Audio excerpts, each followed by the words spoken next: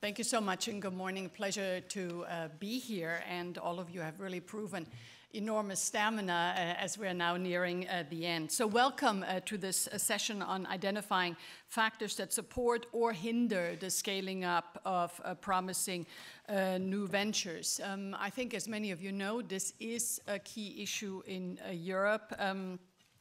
For a long time, the policy making focused very much on fostering, stimulating entrepreneurship. But I don't think that was really, that is an issue, but not only, because if you look at the actual figures, roughly 15% of Europeans are self-employed. It's more or less the same as in the United States, if not a little bit higher. So we have a lot of people who are willing to start companies, to go it on their own, and who are willing to take a risk. So what's the issue? The issue is around this ability to scale up. So if you look at Europe, we tend to have a disproportionate number of static firms. So these are firms that don't really grow, but they also don't really leave the market, even though they are not highly performing. Most of them are certainly not what was yesterday, I think, referred to as frontier firms. So they are slow to adopt new technologies. They tend to be slow to internationalize, and they tend to not be really at the cutting edge of innovation. This is creating a number of problems in the European economy. I recommend some interesting work that the OECD is doing on the link between productivity and inequality, which I think warrants more attention. But in fairness to the companies, I think policymaking has, on occasion, also actually incentivized firms to stay small. It was Peter Pratt, the chief economist of the ECB, who yesterday spoke about once a company reaches 50 employees in many EU member states, they need to start introducing works council, etc. And so what this has led to, particularly in Italy and France, is a large number of small firms that somehow miraculously stop growing when they reach 49 employees. But we also, I would say, have in Europe a much stronger emphasis on incumbents. I challenge you to name many very large international companies that have come up here in Europe in the last 2 to 3 decades. I personally can think only of SAP, and that's certainly very different if you compare that to other parts of the world. But we also, I think, see that many European founders actually tend to sell their companies quite early. So American companies are always very active coming to Europe and buying up the new very promising young firms. But increasingly, we're also seeing that the Chinese are scouting in Europe and buying up young companies. This phenomenon of not being able or willing to scale up, I think, is very real. And I look forward to discussing this very important issue with a very distinguished panel that I'm sure has many more insights to offer. And with that, let me immediately go to Stefan Neugebauer from BMW, who already spoke yesterday and intervened in one of the sessions. But Stefan is here because he serves as chairman of the European Road Transport Research Advisory Council. And I think it was already mentioned several times in the discussion at this conference that this is really a very critical moment for European car makers. You know that this is a very, very important part of our economy. But as you said yesterday, Stefan, a lot of the value now is not just in the car itself, but it's actually in the digital technologies that are in the car. It's how it interacts, the connectivity. So, you know, you'll certainly have much to say about this topic, and I'll give it over to you now. Thank you, Anne. Thank you for inviting an engineer to this innovation panel. And thank you for inviting somebody from the automotive industry. Why? Because the automotive industry is the most innovative sector in Europe. we are spending 40 billion euros each year for research and innovation, more than any other sector. So automotive industry is the most innovative sector in Europe. And we are responsible for more than 12 million jobs. 12 million jobs in Europe. Yesterday, you voted for the deconstruction of your industrial sectors. And most of you said, yes, deconstruction is very important. I completely disagree. I completely disagree. In my point of view, for automotive industry, we should keep this heart of European economy. We should keep it, and we should improve this by innovation. So deconstruction is, for me, not the right word. Maybe we should think about reconstruction, and reconstruction by innovation. And we need this technical innovation because we are challenged by decarbonization to avoid CO2 emissions and by the digitalization. And when you look at the targets for transport, for decarbonization, then it's absolutely clear then that this can only be solved by a system approach. This means not only better vehicles, of course, better vehicles, but also a better traffic system, better traffic management, better logistics, and to avoid traffic. And here, digitalization can really help. And in our point of view, digitalization will be a boost for jobs and growth in Europe. When you are thinking about what is needed for digitalization, these are not only the sensors in the vehicles, but the sensors will be produced by highly technology companies in Europe with a lot of jobs. We need the sensors, we need the infrastructures, the roads, the traffic signs, we need the software, we need the telecommunication, we need the data exchange, we need all these things. So the old-fashioned segment, road transport, could be a real boost for jobs and growth in Europe. And we need a lot of research for this area. How can we organize this research? In Europe, we have a very good tool for this. It brings together all the different stakeholders.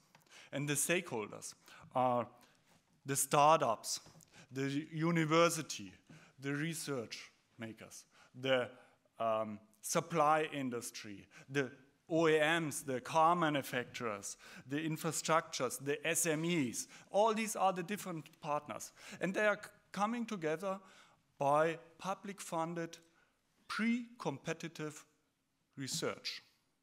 Public-funded, pre-competitive research.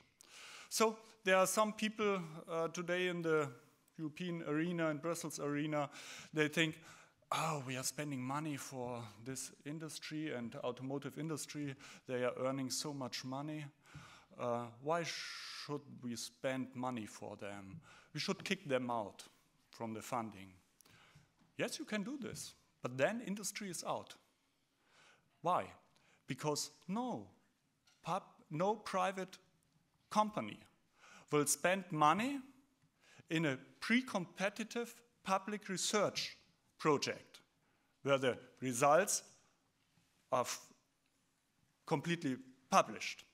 So if you want to kick out industry, then you should do this. But then you destroy the ecosystem for boosting innovation for our society. Therefore, we need to keep this, and we need to keep also the funding for industrial partners, because they have to do the dissemination, they have to do the market introduction. So we have a very successful European contractual public-private partnership. It's the European Green Vehicle Initiative. We did this, it started more than 10 years ago, dealing with electromobility. It was very successful, and in our point of view, we should go on by creating another public-private partnership which is dealing with digitalization of road transport. If we do so, we bring together the stakeholders, the researchers, the universities, the industry, and we can create the next level of technology, and we can create jobs and growth. Thank you.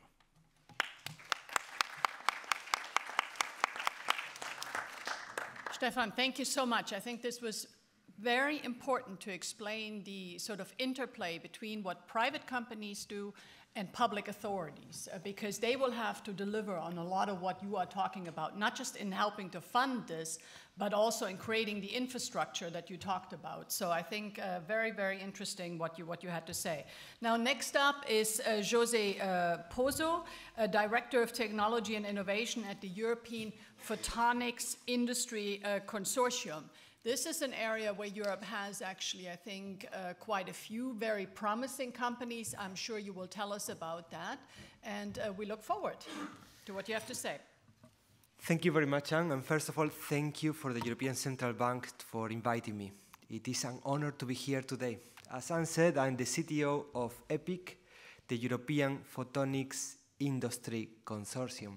We have 306 members, most of them, 90% of them in Europe.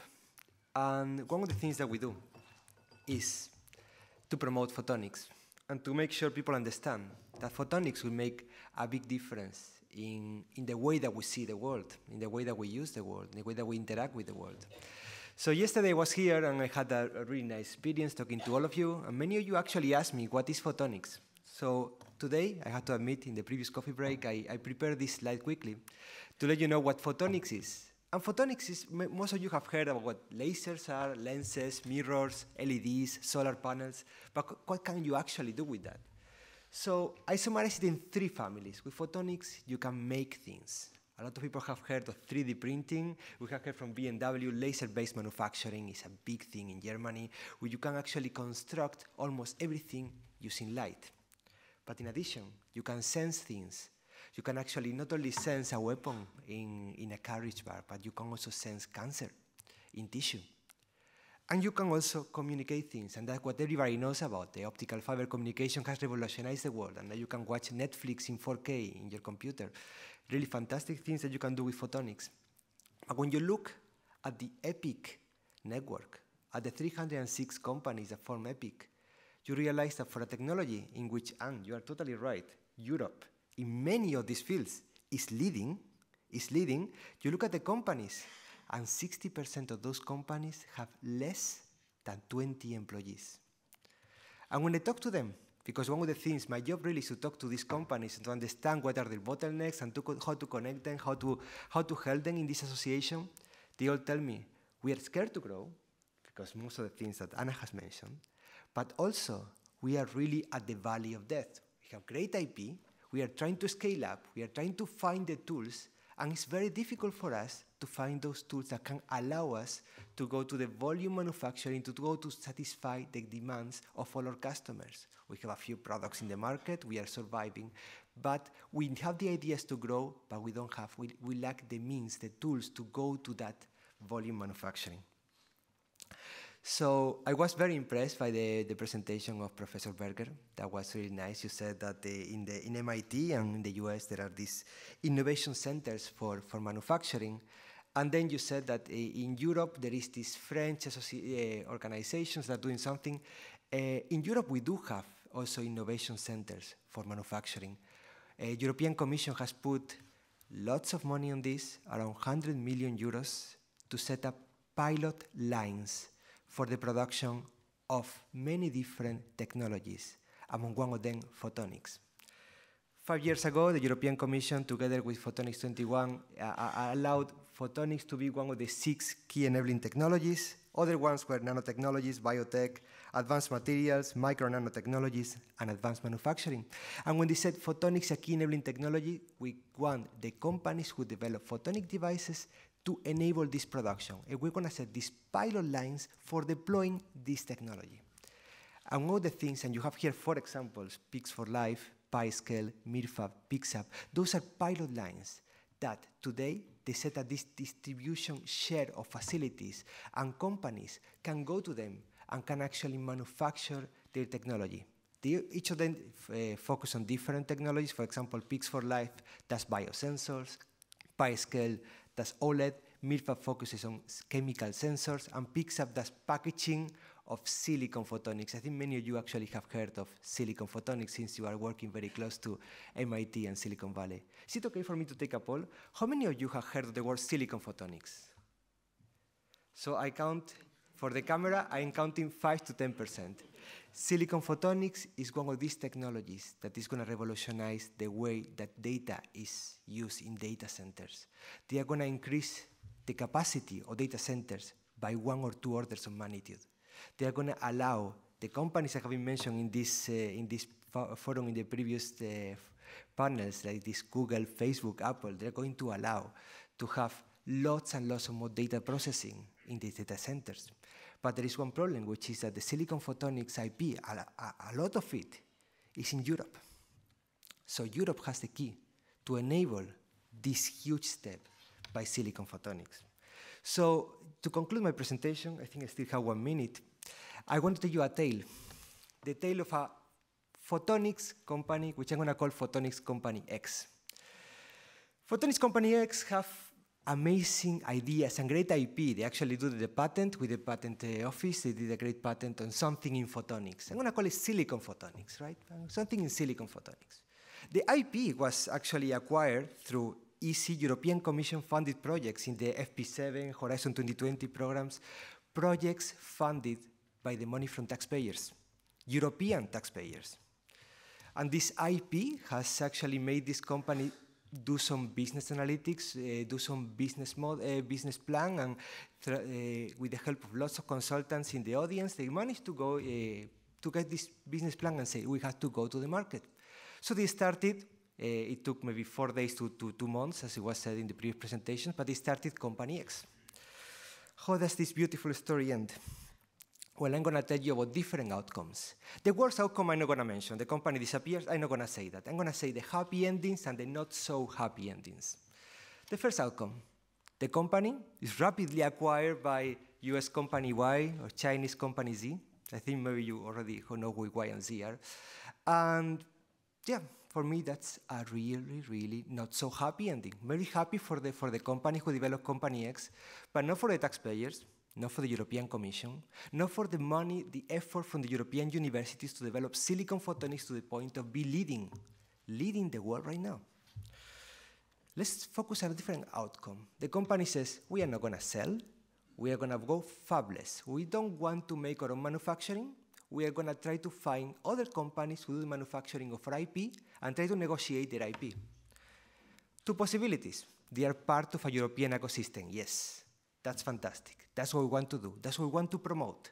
Help the companies help each other. This company, Company X, finds companies in the surroundings, maybe not geographically located, but in a clear ecosystem that can help them do the manufacturing. They subcontract manufacturing to another ecosystem, to another company, to a maybe CMOS platform in China. Again, we lose the IP. Again, we lose the market. Again, manufacturing is not done in Europe. Not so happy. And the final one, and it's the one that I think we need to focus. If we want companies to scale up, to ramp up, we need to help them set up the facilities to do their own manufacturing. Maybe share those facilities, maybe do the spiral lines funded by the European Commission, but we have to help them.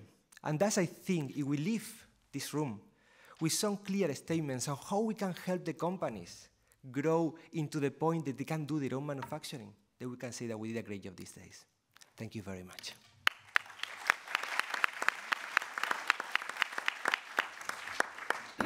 Thank you. I thought that was extremely interesting because what it proves is, I mean, so much of our discussion is around technology. I find that that's not necessarily our weak spot. It is much more about helping companies to stay here, to do their business here. So it's around the larger framework conditions for companies, which is not oftentimes, not often enough mentioned in relation to innovation. Being scared to grow is, for me, something very worrisome on the policy-making side. So thank you for sharing that. It's also, by the way, the perfect segue to our next speaker, who is Deborah Revoltella, the director of the Economic Department and at the European Investment Bank. Deborah has done for many years very important, insightful research into what we are all discussing here today. So it'll be a pleasure to listen to you. Deborah, over to you.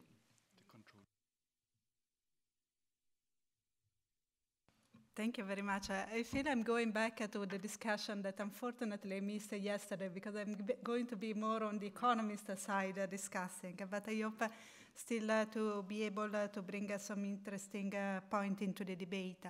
And the angle that I take, as I was saying, I'm an economist. I'm working on different topics, including investment activities, because I work also in the European Investment Bank that is actually quite relevant for whatever we are discussing. Last year, it's a European institution for the non-Europeans. It's a European institution funded by the 28 member states of the European Union. We are supporting investment, and last year we were financing some 15 billion investments in innovation, 80 billion overall, and we are the largest venture capital in Europe, taken at large. We invest in fund of funds, but at the end we have quite a strong role. So what I'm going to present is basically some hints that come from a very recent study that actually will be presented in 2 weeks' time. And the study is looking at, so we have interviewed 12,500 firms in Europe, being a representative of all countries, all size of firms, etc.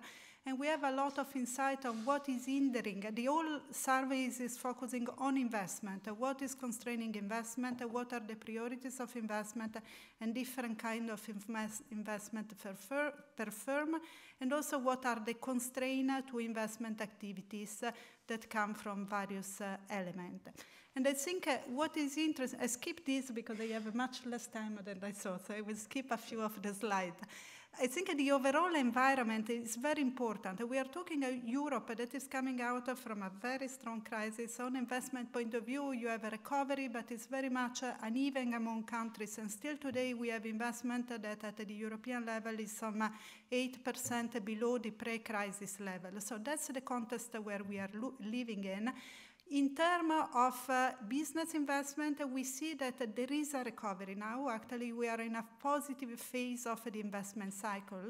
But what you see is that the firms are really complaining on the quality, it's not an economic really term, but on the quality of their capital. So they are not concerned on the fact that they didn't invest enough because they now feel they don't have enough production capacity, but they are feeling that the quality of their capital is not what could have been. They feel that technology is not state of the art. Some 50% of firms say they have equipment that is state of the art. Also in terms of climate efficiency, there are gaps in terms of the quality structure of capital. And in line with this, firms are mostly thinking for the future in investing into replacement and also in new products and services. So that is a very interesting point. But on products and services, I will say something more going on.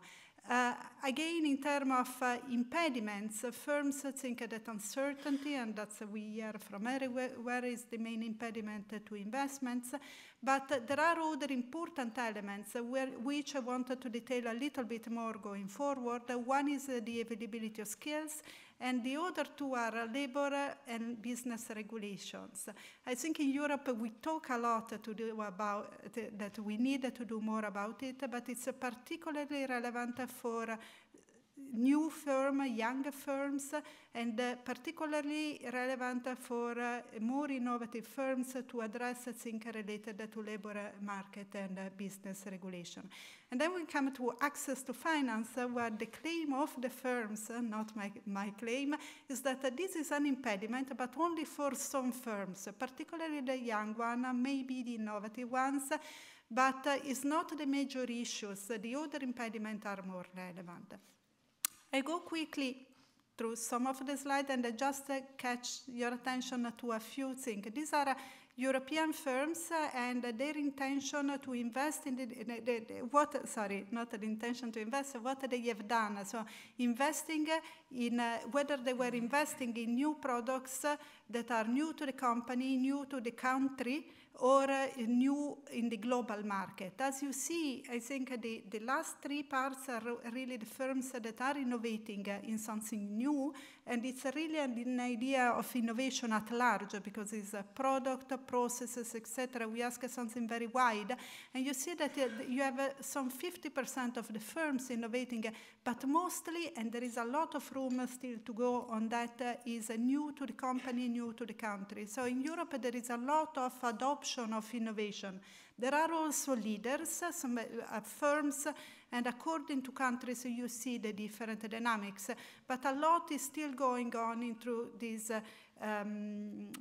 adoption of technology and upscaling. And it also fits very well with what I was saying before about the quality concern in terms of capital.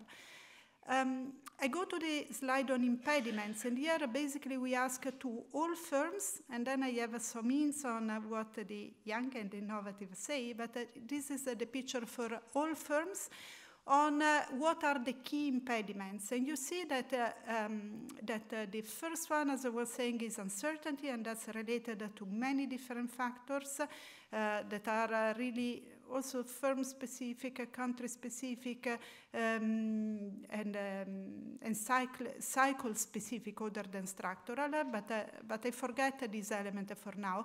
I wanted to concentrate on the other impediments, and here I think what emerged, and when I saw the result I was quite surprised, is for firms overall, one of the major constraints to the investment is this availability of skills.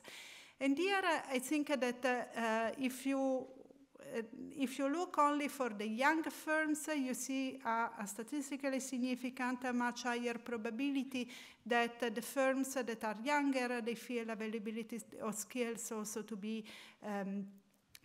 a major obstacle, and this is consistently true in almost all countries, in 22 countries out of 28 member states.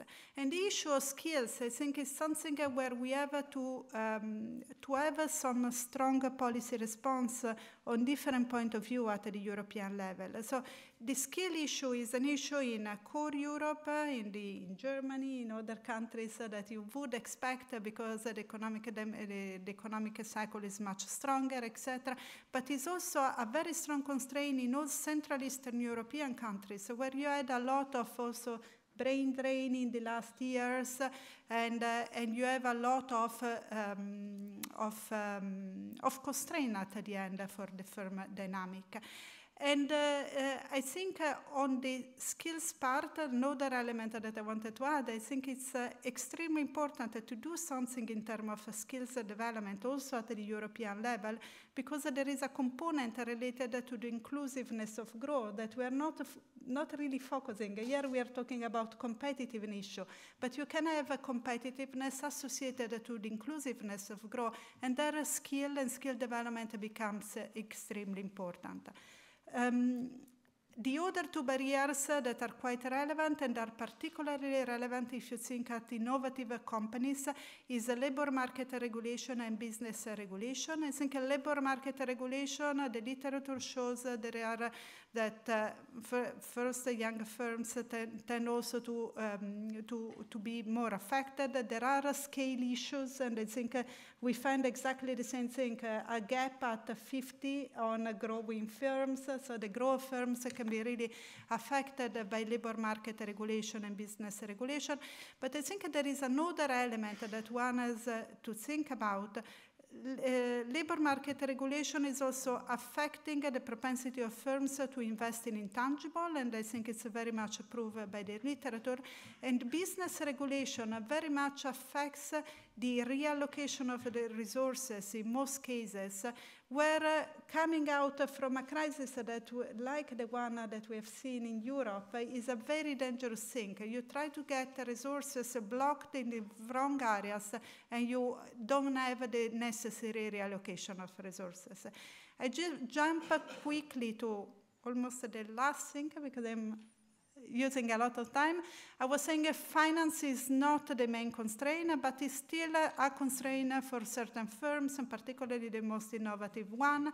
I think what we clearly see is that there is the most innovative, I don't have it in the slide, but the most innovative firms have statistically proven much higher probability of having internal financing rather than external financing, and that's really coming from the environment. We also see from the survey that younger firms have much more recourse to loans from family and friends, a little bit more equity, but they also tend to be more finance constraints. So at the end, it's not the major impediment, the finance part, but there is something to do in terms of finance. If I can just the last word on what the EIB group is doing on that point of view, I was saying at the very beginning, we are a European institution, we are dedicated to supporting investment activities, and last year we were lending almost 15 billion directly to innovation projects, and among the other things, I think we are present in all the scaling up phase of financing of innovation. Among the other things, I think one of the most relevant success of what we are doing is also related to the venture capital, where in the period 96 to 2014 we were lending almost 11 billion of investment in venture capital as a fund of funds. And what we are really keen on doing is trying to demonstrate that we are a fund of fund, but we are catalyzing other investment. And I think we have quite some good result proving it. Very good.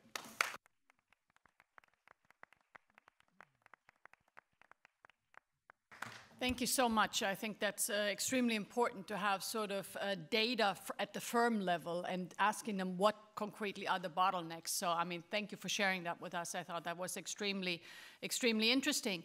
So last but not least, we now go to Vladimir Bulovic, the co-director of the MIT Innovation Initiative, and also the person who's responsible for this amazing new nanotechnology research center, which was already mentioned last evening over dinner. Vladimir, great you can be with us, and over to you. Thank you very much. I'm going to try to be as quick as I can, telling you about how to redefine innovation from perspective of a startup.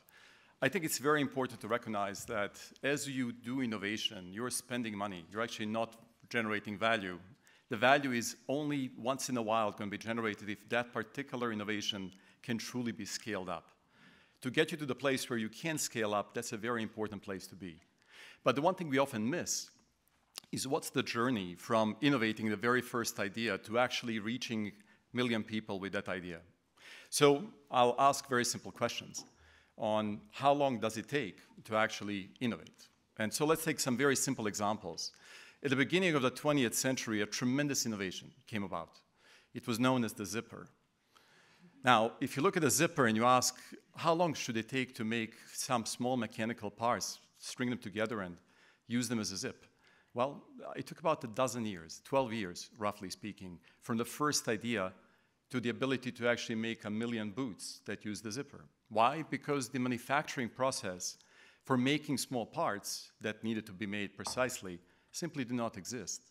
It was a brand new innovation, became much simpler once the foundry of making such small parts came about and anyone else can reproduce it. Let's move to the middle of the 20th century and look at a little more advanced innovation of Velcro. And again, how long did it take from the first idea to 1 million people using it, primarily popularized by the Apollo missions, but still it took about 13 years to figure out how to extrude the fibers, get the right kinds of Young's modulus and flexibility. And now that is all the things we now take for granted, right? Because the foundry of making those particular elements exists.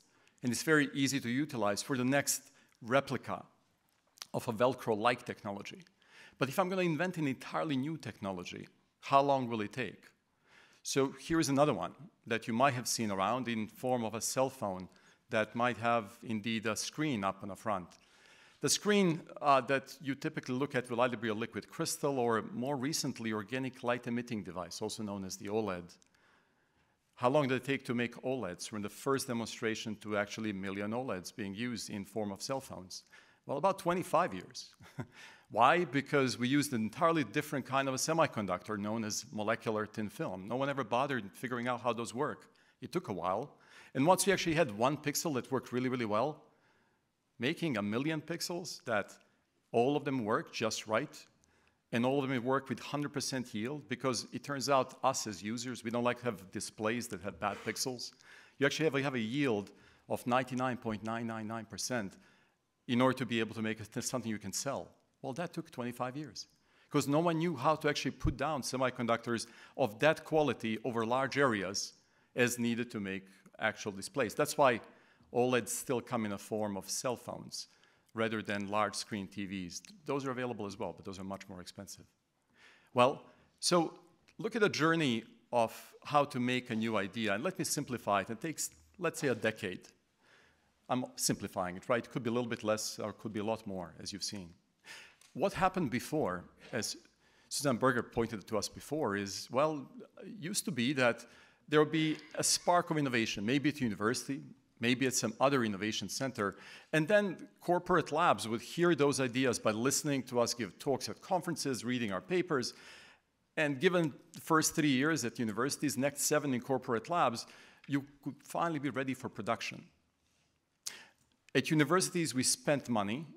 In a corporate labs development, we also spent money. So still, we didn't actually generate a profit from this investment. And hence, thanks to the financial pressures, as a PI study informed us, there's a new way to think about how to make money in such world, which spends all this money making new ideas. Why even focus on the green and blue areas there? Why not just look at the very last end of the process? And indeed, companies like Apple, the most successful technology company out there, looks at what is available and it comes up with clever ways of designing those particular elements into an existing technology. So who takes the middle slack part that corporate labs are not focusing on anymore? Well, that is where the startups are.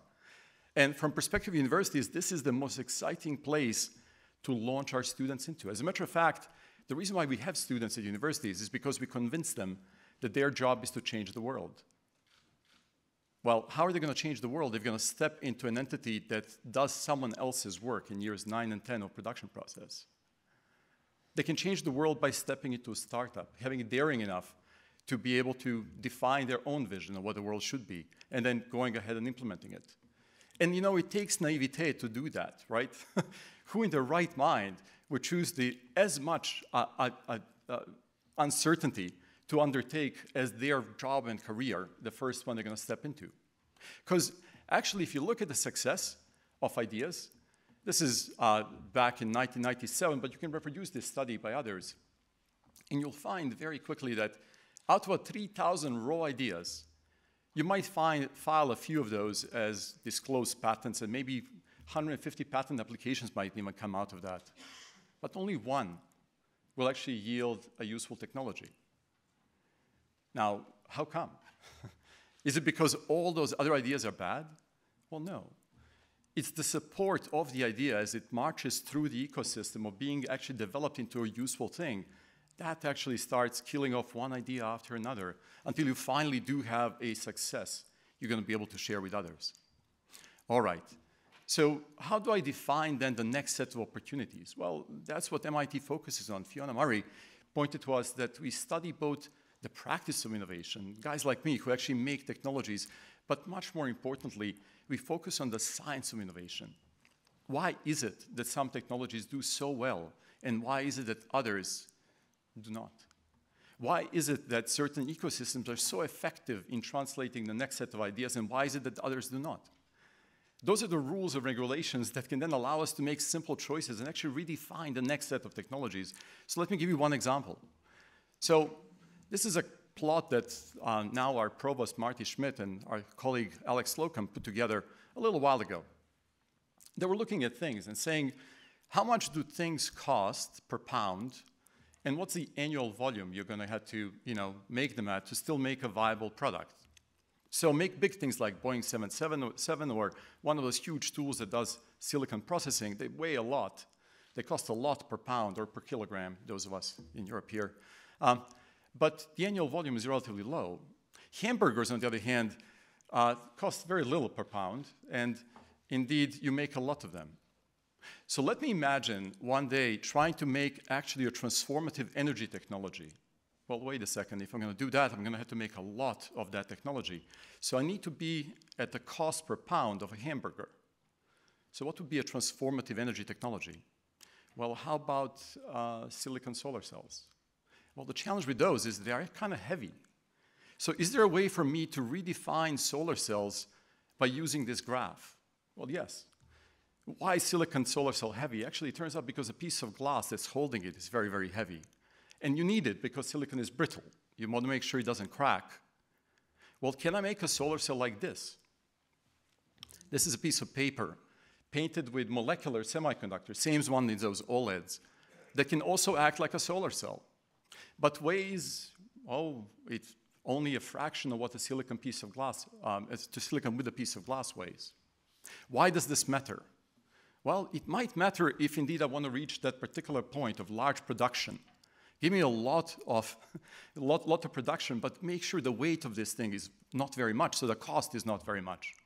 Because if I can have power in the form of such portable, lightweight, imperceptibly light solar cells, I might be able to put it on any surface I want in the developed world, but more importantly, I can actually make it affordable to have it be delivered in the developing world, where in India there are 600 million people without access to grid electricity, and they can't have it because it's a year's salary to buy one silicon solar panel. Bring down the weight and you'll bring down the cost, and you'll be able to transform the lives of about 1.5 billion people in the world. Very simple metric guided by the intuition that you can derive by asking what's the science of innovation, not the practice of innovation. Oh, go ahead, make it even more ridiculously light. Here is a picture of a solar cell that is so light that you can put it on top of a soap bubble. It's about 1/400th times as much as silicon weighs. And yes, it's imperceptibly light, and you know what? Use other kinds of nanoscale technologies and you can make it imperceptible. You can make solar cells that actually look like absolutely nothing. They look like a piece of glass because they do not absorb visible, but they do absorb infrared light. Well, would you ever use those? Well, yes. Any surface you touch now can be solar active. Internet of Things can be real because it wouldn't require powering. This would provide its own power. If I give you a Kindle that is coated with such a solar cell, you will never have to recharge it again because the ambient light would go and provide you the power you need. Similarly, if I could cover a skyscraper like this one with such solar cells, about a quarter of the electricity of that skyscraper could be provided with today's transparent technology. Well, that's a transformative way of thinking of what opportunities are. And so when we think about scale up, we think about this. Our carriers of innovation are people. And this particular picture is actually taken from our largest auditorium. And what you're looking at is a few students presenting their final project in class called 2009, Product Engineering. This is what gets our students to come and see other people present things. If you want to get together 1,226 students, show them technology. That's what works at MIT. And the reason why it works is because our ecosystem is geared towards that. That's what you need to build to generate innovations. You want to have the enthusiasm and naivete that your job is to change the world, and you will actually do it. You'll guide yourself to the following, which is that about 31% of all of MIT alums are named as inventors of patents. And you can ask how many of them start companies. Out of 130,000 alums, about 30,000 of them, as Fiona found out with Ed Roberts as a co-author, that 30,000 of 130,000 alums actually start companies. Add the value of those companies, and it comes out to about $1.9 trillion, or roughly equal to 10th largest economy in the world. That's what innovation is about. And that's what could be done by generating a cluster of people excited enough to make the next step together.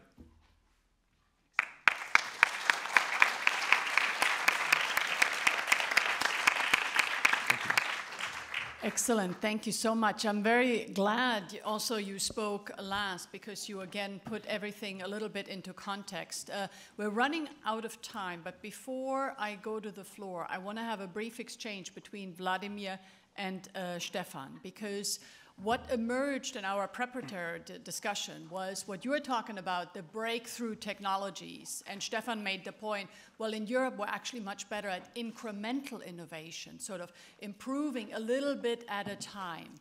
And then, Vladimir, tell the group what you said in there, in 1 minute or less. You spend $1 on research, you spend $10 in development, and you spend $100 on production. That is the usual ratio of what you need to spend out. So the moment you start doing production, you have committed yourself to where you need to go. There are two types of innovation, Stefan's way of innovation and my way of innovating. And I think those are absolutely both valid as a way of moving the world forward. The question is what final output you want. Is it indeed to redefine the world, or is it to improve the world beyond what is seen before thanks to the existence of today's technology? They're both valid ways of advancing. And what did you say about Tesla? Well, I was mentioning the fact that if batteries in Tesla happen to be 1/10 of the cost of what they are today, I'm not sure that we would have combustion engines. Okay. That would be a transformative way of changing a very different industry. This is the perfect segue to Stefan, because this will be existential for Europe. This is our key industry. What will happen to Germany if we get this wrong? Stefan, can you answer this in 2 minutes or less? I try to.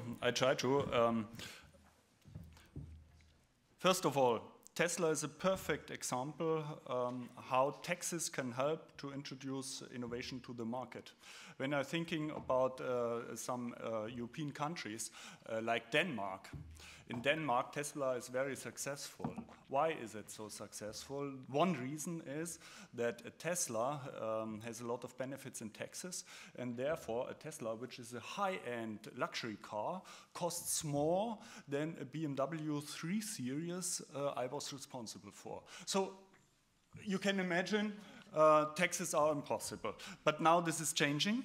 The second thing is that the European OEMs, the car manufacturers, they have stakeholders and they want to earn money. They want to earn money, and the financial model of Tesla in US is different from this.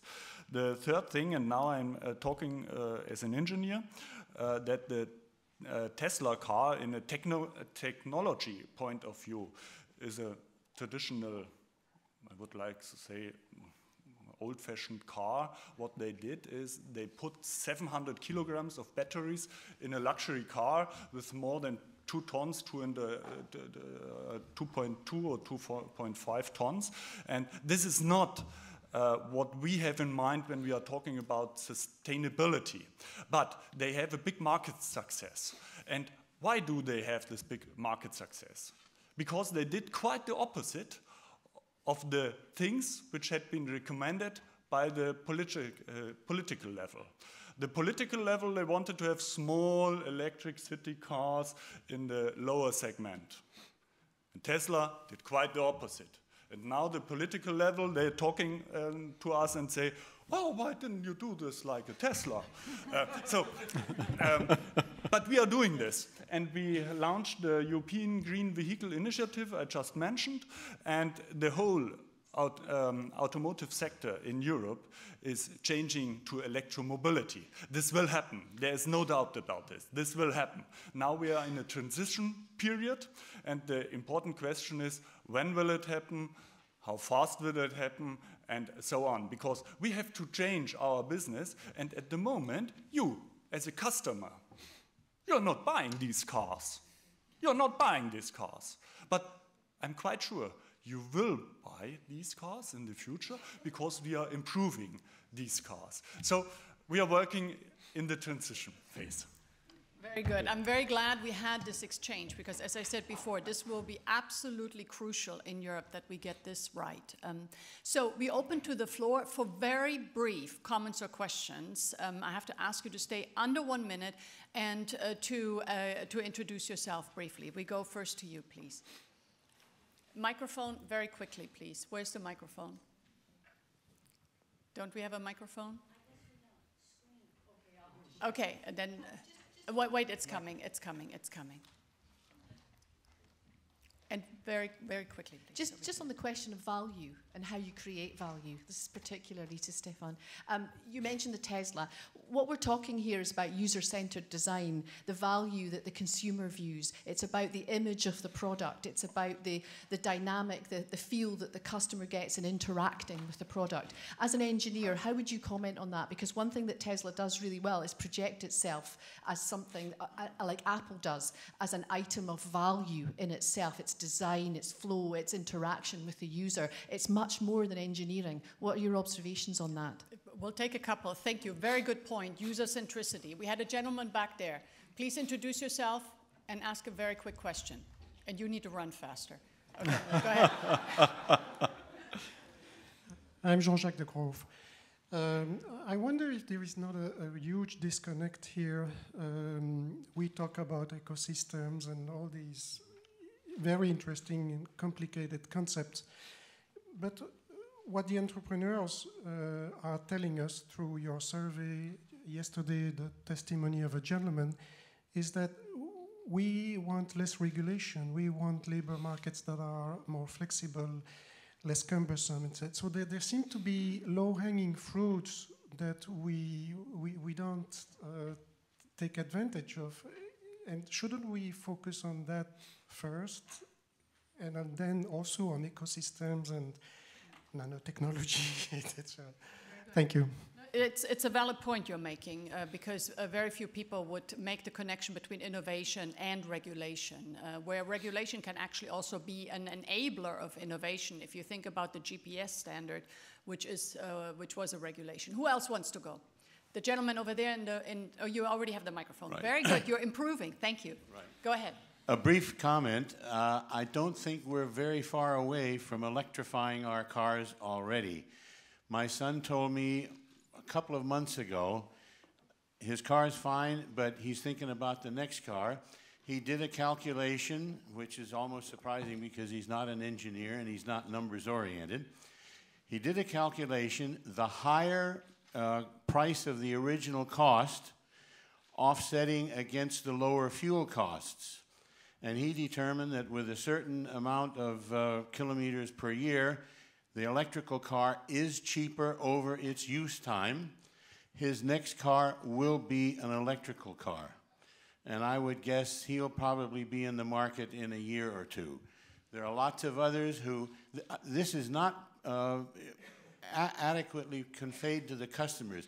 They see the higher original acquisition cost. Nobody bothers to tell them that their fuel costs are going to be a lot lower. Electricity costs less than gasoline per watt delivered on the axles. Very good, thank you. Before I go back to the panel, is there anyone in this room who actually has scaled up in Europe? Okay. We'll let that speak for itself. No, I'm kidding. You know, I'm going to go back. I'm going to go back. Yes. Okay. So I'm going to go back to the panel. I have to ask you to reflect on everything you heard. You won't be able to answer everything. Just in 1 minute or less, you can respond to what you just heard. And then I'll come back to you one last time for, I'll already tell you, I want you to make one recommendation in 20 seconds or less, so you can already start thinking about it. But now we start with you, Stefan, very briefly. I completely agree. Tesla did a great job by creating this image, and the image for the premium segment, and Europe is strongly linked to the premium segment, is very important, and we can learn out of this. I completely agree. Image for premium for European cars is always important. Excellent. Thank you. Jose. Yeah, actually, I do agree on the value. One of the things that makes me worried is I don't like to live in a world in which you can pay for your groceries using an app, but we don't get a screen for cancer regularly. I don't like living in this world, actually. And the reason we live in that world is the way that we define the business case of the companies. We're always looking at black boxes, how much money you put in, how much money you get out, but not what is the cost of having a person only 1 day in a hospital instead of 3 months? What is the cost of a life? What is the cost of an early diagnostic of cancer? Why is not that added to a business plan? Thanks. Excellent. Thank you. Deborah. I fully agree that there is more to do in terms of regulation and labor market regulation and business regulation is something that has to be tackled, and I think it's part of the strategies at the European level to try to do more in that direction. I think is actually very good to complement the two things. So do this and also do whatever we are hearing that is extremely interesting in terms of creating ecosystem, etc. So complementing the two things. Excellent. Thank you. So the benefit of clusters of innovators is that you can very rapidly exchange a labor force in a particular company in order to meet the need.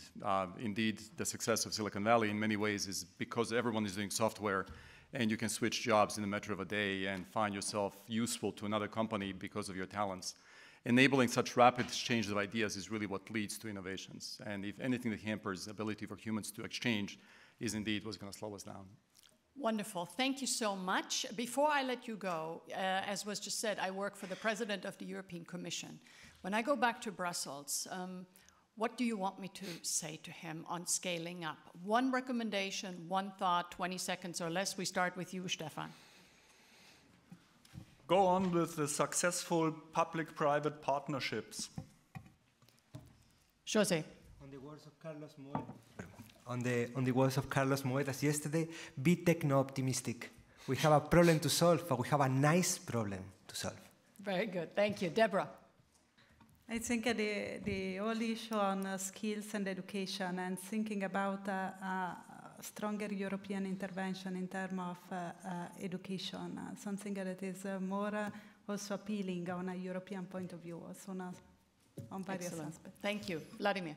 Very simple. Develop a strong partnership with MIT. Okay. Round.